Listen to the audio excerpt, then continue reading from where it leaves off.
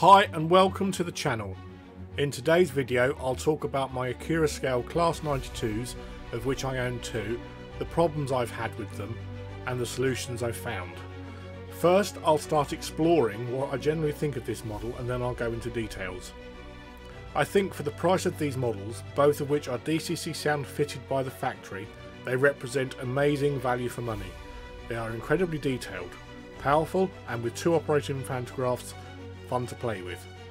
The details fitted out of the box are wonderful, although you do need care to read the manual before using. This explains how to unclip, and this is important to know, the pantographs before attempting to use the sound functions. The pantographs are delicate, so care is needed when handling the models. Changing couplings can be problematic, as the NEM pocket comes away very easily and proved reluctant to stay in place after I refitted it. This was cured by a tiny amount of super glue to keep them in place. The buffer beam detail is easy to fit. Again, I used a dot of super glue to keep them all attached. The Stay Alive fitted is both a blessing and a curse.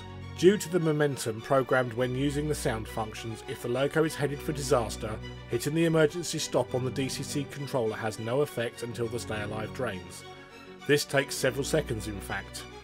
On the other hand, it does make up for dirty track, and both are in my top 10 for reliable runners.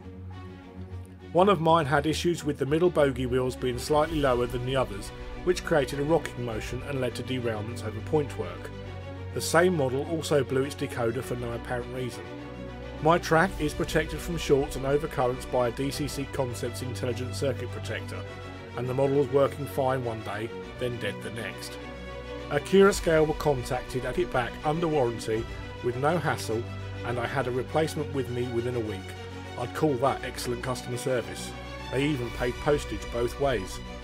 I'm extremely happy with the loco and the customer care from Accurascale and rate them 10 out of 10. Please could you like or subscribe? It helps the channel reach more people who might be interested in what I do.